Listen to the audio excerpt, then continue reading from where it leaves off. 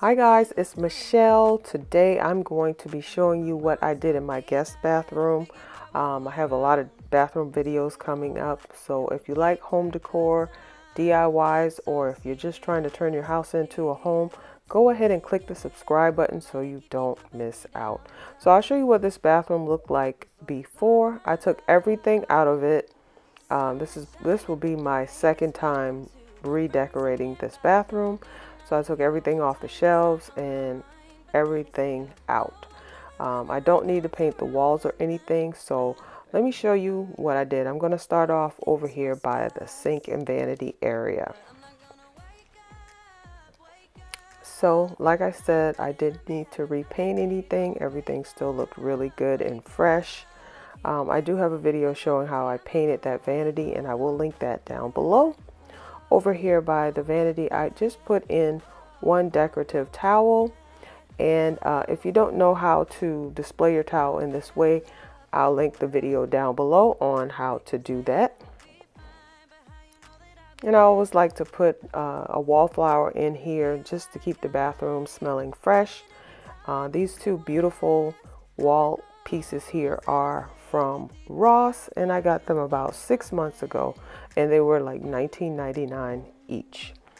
Over here I have just a paper towel holder right now. This is the guest bathroom that's used a lot, like when people come to the house, so it's more cost effective to use the paper towels. Over here I just have simply a soap dispenser and a plant in this really nice blingy vase, which I love. Kept the same mirror because I still love the mirror. I changed out the light fixture. This is from Lowe's, so if anybody's interested, I'll link it down below. Cabinets are still the same. The handles over here are from the handle, and the toilet paper holder are from Amazon. So guys, if you see anything in the video that you have a question about, definitely let me know in the comments.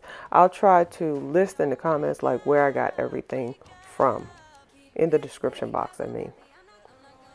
Yeah. So as I said in my last video, if you're struggling with how to decorate any part of your home or part of a bathroom, let me know in the comments, and that'll help me to determine what video to do next. And thanks to everyone who watched my kitchen video this past week. I appreciate your support, and if you missed the kitchen decorating video, I'll have it linked down below.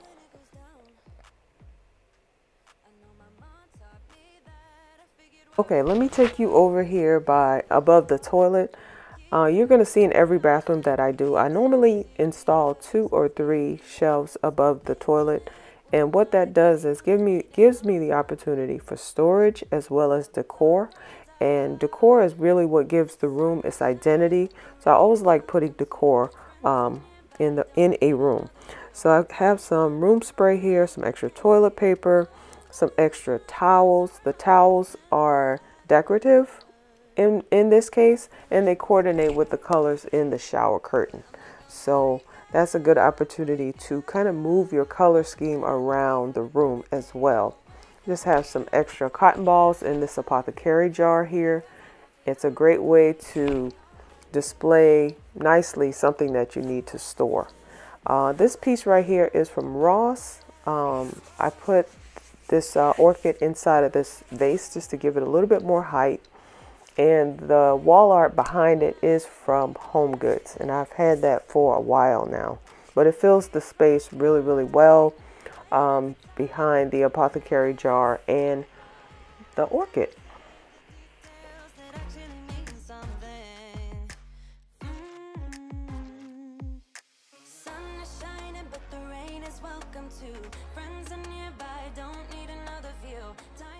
Next area is the opposite wall, and it's where I have a storage cabinet.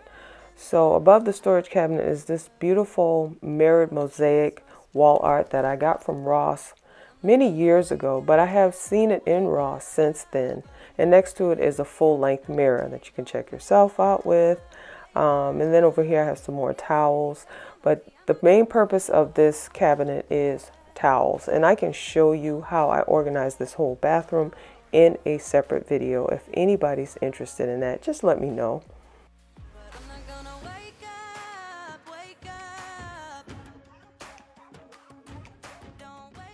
Okay guys, the final area is the shower and tub area. So I'll take you over here, and I do what I always do in every single bathroom is I always hang curtains in front of my shower curtain. So I'm gonna, hi guys, I'm gonna show you what that looks like. And I'm using this beautiful aqua color, aqua gray and white are the colors that I'm using in the bathroom right now. And I love this color scheme. It's so soft and gentle, and it's easy on the eyes. And I just absolutely love it. Here's a closer look at the pattern. And this curtain is by DKNY, and it is from HomeGoods. So guys, I'm going to give you an overall look. Now remember, if you like DIYs, decorating, or if you're just trying to make your house into a home, go ahead and click the subscribe button so you don't miss out. So guys, thanks for coming along the way with me today. Like I said, if you have any questions about anything, definitely drop it in the comments. I'll be sure to get back with you. And I will see you in the next one.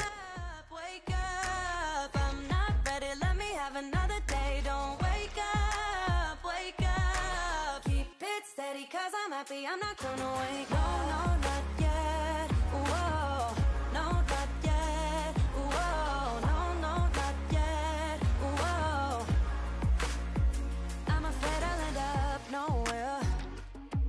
They keep saying I'll be fine, but how you know that I'll be there when it feels like I'm lying every time someone asks how it goes, and I save the details that actually mean something.